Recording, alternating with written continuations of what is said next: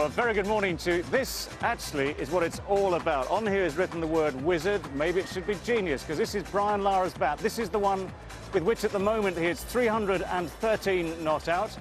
I have to say, I wish it was me, but it's him. He's on the threshold of retaking that world record, which he set here 10 years ago on this very same ground. The way he played yesterday was one of the best displays I've ever seen of batting. Yeah. And I hope it continues today for the crowd and for Brian Lara. Yeah. Well, I've got a nasty feeling he's going to need this pretty soon.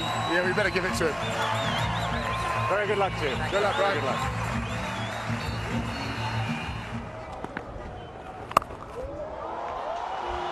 But there's a gap there, and Lara's found it.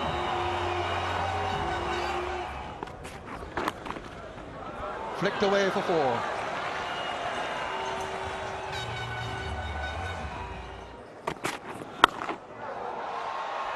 Super shot. 1 bounce and 4. He's looking for the second. Butcher is the man coming in from deep mid-wicket. He can't get there in time.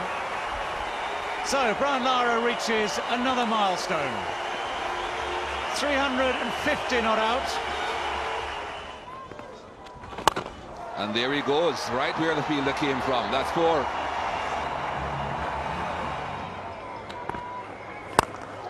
That's gone a long, long way. It's gone into the Sir Vivian Richards Pavilion for 6.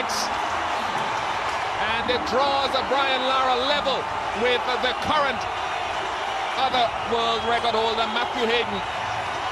That's the way to do it. Down the wicket, and I think that's what he wanted to do.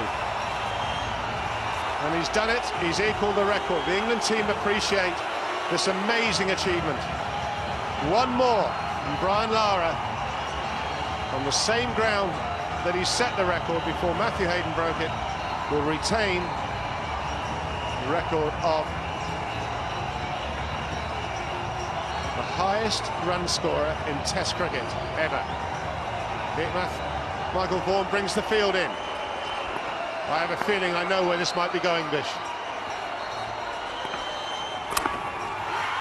There it is.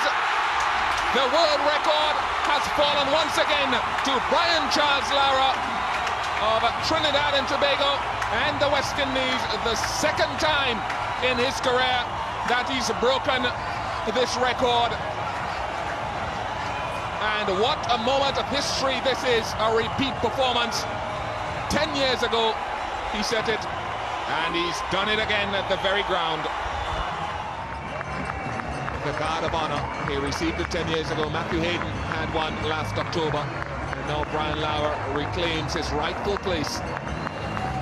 Brian. David Bowen has him at the pavilion. Brian, that's absolutely magnificent. Congratulations. Thanks very much, David. It's hard to believe, and I mean, Matthew Hayden must have played well against Zimbabwe. It doesn't matter who you play against. He scored that amount of runs. I've scored it 10 years ago, and I didn't know what it was like. But this time around, it's really, really tiring, you know. And you know, it's amazed to be here again. Batty to Lara. There goes the sweep. There it is.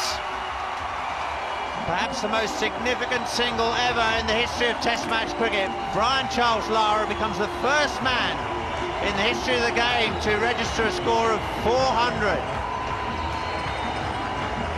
582 deliveries, 776 minutes, with 43 fours and 4 sixes. A remarkable human being.